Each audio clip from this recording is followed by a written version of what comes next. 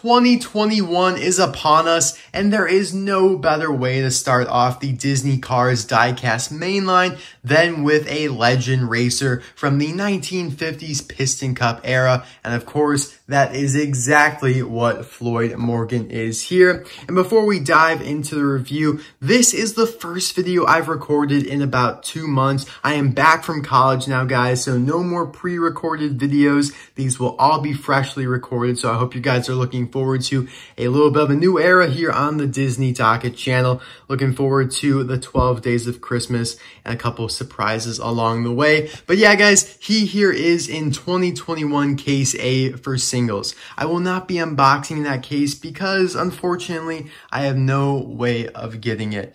Get Me Collectibles, my main supplier for that kind of stuff, is not getting the cases in because they are all going to Target and Walmart stores, at least for the United States. And that's kind of what they do for the first few cases of the year. And then as the year goes on, Target and Walmart, basically, they're just not as much of a hog later on in the year. So we will be doing case unboxings in the future, but instead I will be doing a case breakdown / analysis. I'm just working on getting all of the cars from the case, and then we'll go through all of them, talk about them, and it'll basically be the same thing as a case unboxing, just without the unboxing part, which is a little sad, but I hope you guys are still looking forward to it. But yeah, they do kind of identify the 2021 mainline, which as you can see has different packaging from the Blue Desert that we're used to, which obviously you guys should know what that looks like. But they are identifying it with this metal logo here, which I don't really want to call this like the metal line. Like people say like that's Blue Desert. This is not the metal line. Like everything's metal. They're just emphasizing now that these are really die-cast metal cars and not plastic like a lot of toys are these days. I am calling this Desert Horizon, and I hope you guys like that name. My friends and I are calling it that, and I hope it sticks. Desert Horizon versus Desert, Blue Desert or anything, but I think it looks really cool. A little hazy in the background, simplistic. The big art, though, is really what matters, and I like that. Also, for 2021, they're identifying which cars are new, and so far they've been accurate, but I have a feeling that they're going to put this on a car that they have already made before or in like a multi-pack that kind of sneaks up on them. But for Floyd Morgan, they got it right here. New, Novo, Nuevo, Novo 2021. Love it. Now, we'll talk a little bit more about Floyd here as the video goes on, but he has been canceled before in 2019. Well, he was canceled. Wait, let me get this straight. He was revealed in 2019. Canceled for the 2021, or no, the 2020 mainline, my bad, and now released in the 2021 mainline. So he was revealed basically a little over a year ago. We waited and waited for him. He never showed up. But I mean, I'm not gonna complain. Like, it literally has just been a year and he's here now, so no big deal. And also, they are breaking the cars up into movie instead of series this time around. So as you can see here, it says as seen in Cars 3. Again, another like classification that they could get wrong. Mattel could easily get wrong. And they did already get it wrong with Rusty's Lightning McQueen, who they put in Cars 2. They probably thought it was like Hudson Hornet Piston Cup McQueen. So that's the first one they screwed up on, but hopefully they don't do that again. But on the back, you can see Smokey, Jackson Storm, Rusty's Cruz Ramirez, Bumper Safe Tractor, H.J. Hollis, Pushover, Jambalaya Chimichanga, and Sheldon Shifter. Now, all of these are in the first case, except for Rusty's Cruz. But Rusty's Cruz is in, actually, I think, yeah, that's the track damage Cruz they're calling. Yeah. Although the damage really should be on the other side. That's why we can't see it. Okay, so yeah, all these are in the first case. So that does make sense. I like that. I like that they're putting more stuff on the back of the package these days because, in 2020, it kind of fell by the wayside. Like some of the packages only had like one car and it was something that had been released ages ago. But I'll be right back here with Floyd Morgan all opened up.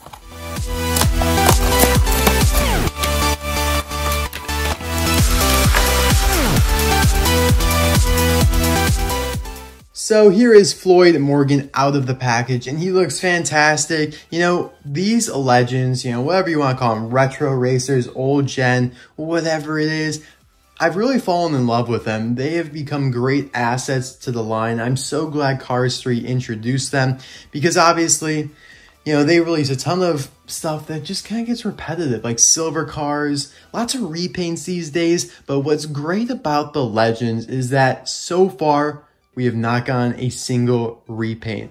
All of these that you see here, all the Legends, are unique models so far. Now, I'm sure that will change here very shortly, but think about it, guys.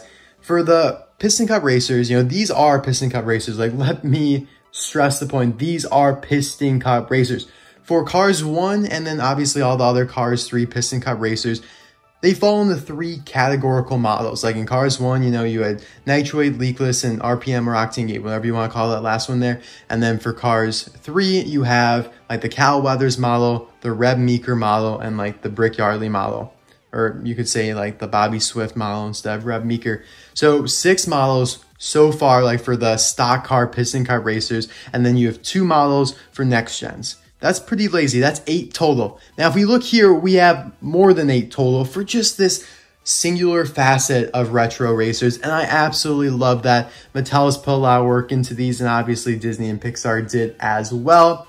So let's just dive right in. Of course, let me just put to bed real quick. People might argue and say, Duke Coulter's here is the same as Floyd Morgan. No, he's not. So let me just put that to bed and we'll get into it. But anyways, there is Floyd Morgan in the movie. Granted that I can find him in the movie. He's just a background racer, but one of the cooler ones in my opinion. I really do like his teal and white paint job. Now, of course, he's got this little smile, like a little smirk. You can kind of see down there, but nothing too special.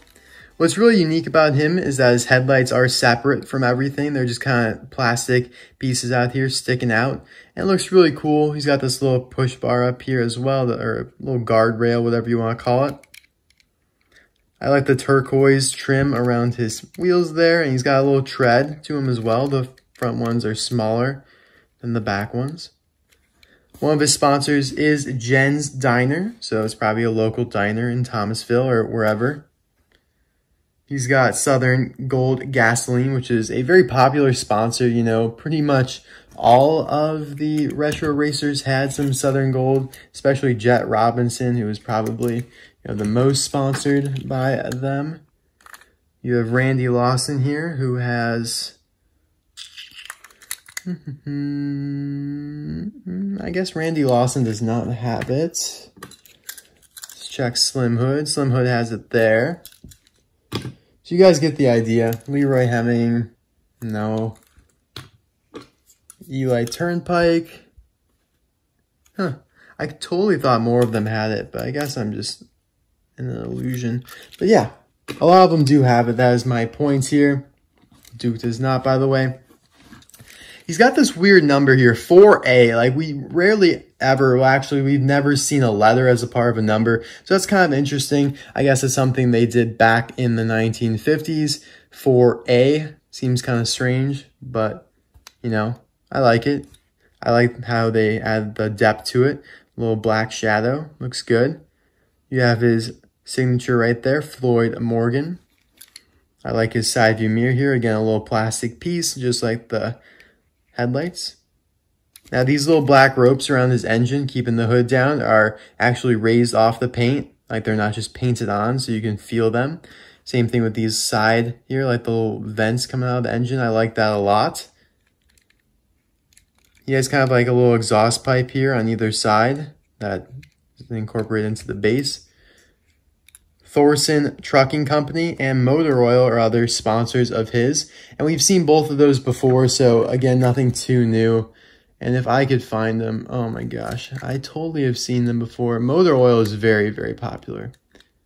I guess I did say that about Southern Gold Gasoline, but I actually mean it this time. Motor Oil. Oh my gosh, I'm embarrassing myself right now. Motor Oil, where are you?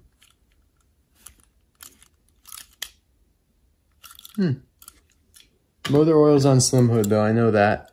Where's Thorson? I feel like, okay, I know what I'm actually thinking about. So we'll get to that later. I'm thinking of the tributes, which we'll get to later. Sorry about that, guys. On the back here, you have the little bolts around the trunk, or yeah, the trunk back here, 4A again, and you have Southern Gold and Motor Oil. His license plate reads HO1-08E. So whoever's birthday is January 8th with the initials HE, let me know. Can never figure out who they are, even though pretty much all the Cars 3 character license plates have a number like that, like an initials and birthday. The date stamp up here reads N30A, which means he was produced in the 30th week of 2020 at the A factory. N for the year, 30 for the week, A for the factory. Really cool car all around. I'm so glad he got uncanceled. It's really great. You know, I don't even know if we can technically call this a cancellation because it really has just been a year. And even though he was revealed and wasn't released like within a year, yeah, it was definitely over a year. But still, though, give Mattel credit for coming back to him because, you know, a lot of cars that they canceled along with Floyd, like some tractors, some other things, they were great cars, like easy repaints too, like the tractors. Come on, you could easily repaint some tractors for us. So hopefully now we'll get some of those cars. They just were probably waiting on them. 2020 was definitely a down year for cars. And so far it seems like 2020 is going to be a blast. And I mean 2021, not 2020. Let's not do 2020 over again. But anyways, let's compare him to Duke Holters here. Now, yeah, they are very similar, but of course they are quite different too. Duke's got a little bit more of a squared off model, as you can see there in the hood, whereas Floyd's a little bit more angular, a little circular, triangular, whatever you want to call it. The grills are different. Duke's got a more hefty duty push bar, guardrail. He's got like belt buckles over the hood versus two little black ropes. Rims are different. Both have that side view mirror there. Yeah, Duke's a much bigger car. He's got the fenders in the back here. Floyd does not. Which one of these two is your favorite, though? Because I feel like they are quite comparable. I would probably go with Duke. I like the colors better, but I have a little recency bias toward Floyd Morgan. I do like the pale green. It's like a mint chocolate green. Mint chocolate chip. Now I'll be right back with Floyd with his Thomasville Tribute Racer. Okay, so the reason I kept thinking that sponsors were a little bit more abundant on these racers than they actually were, you know, I was like, oh my God, Southern Gold Gasoline's like on all the racers. It's because I was kind of confusing them with the Legend Tributes here, which was a Walmart exclusive line a couple years ago, where modern day racers took on the paint jobs of the retro racers in order to honor them. Now, what's kind of funny is that a lot of those tributes came out before the actual racers they were trying to honor. And perfect scenario here is Parker Breakston for Floyd Morgan, who came out nearly 2 years ago. And obviously he is trying to honor Floyd Morgan. The colors are off, like it's definitely a lighter turquoise over here. This is a much darker green, but all the decals are the same. Like you can see here, Jen's Diner, Thorson Trucking Company. Now look how much clearer the decals are. This is a Chinese release, and obviously now everything's made in Thailand or Vietnam, and you can just tell how much blurrier and grainier the decals are, and it's really disappointing to see, like especially here, like that is clear as day. Can't say the same for that. And it's quite disappointing because it just looks so good before. Ooh, hold on a second. So I just noticed this, it says Pilot Mountain, North Carolina. And I was like, where is the equivalent of that on Floyd? And if you look closely, it is there. It's just in very faint lettering. I don't know why they chose it to be. It's basically in this color font, but way brighter. It is there though. Interesting. From this side, you probably wouldn't even think they were the same.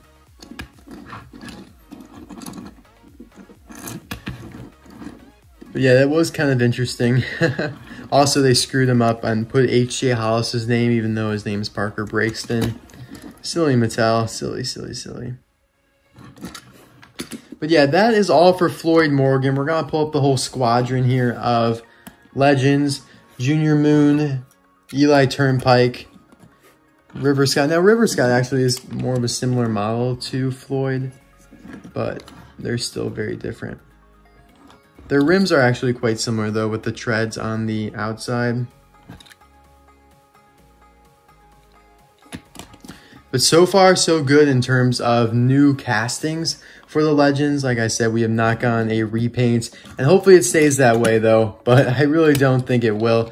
And I don't expect it to. I mean, I don't expect every single car to be a unique model. That's not realistic. And also, if we want to get more of these, Mattel is not going to be able to afford making a new casting every time. I think Randy Lawson is going to be the first one that gets repeated, because this new Duck Fauntleroy, something like that, basically Donald Duck in Spanish, he is getting released soon, and he looks very similar to Randy Lawson, but it will be difficult to tell until we get a close-up. But yeah, guys, thank you so much for watching this video. This is my first video back recording in 2 months. Yeah, I know I've done a ton of videos in the meantime, but haven't been in this chair for about 2 months. Feels great to be back, and I can't wait to make more content for you guys. So I'll see you guys soon. Bye now.